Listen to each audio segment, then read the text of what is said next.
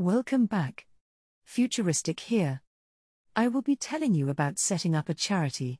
Starting up a charity has become a very popular option for people interested in helping others and making a difference to the world. Many charities open in response to an issue or world event that isn't being addressed properly by the government or society in general. An important point to consider before setting up a charity is that you will not be able to conduct a mix of business. This means, you will not be allowed to do charitable and non-charitable work under the banner of your charity. If you are intending to generate profit, then you cannot register a charity.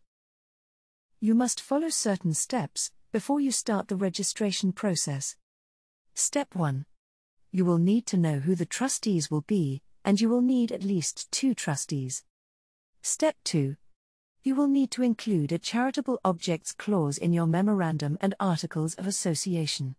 They need to state how the charity will be run and how it will be operated.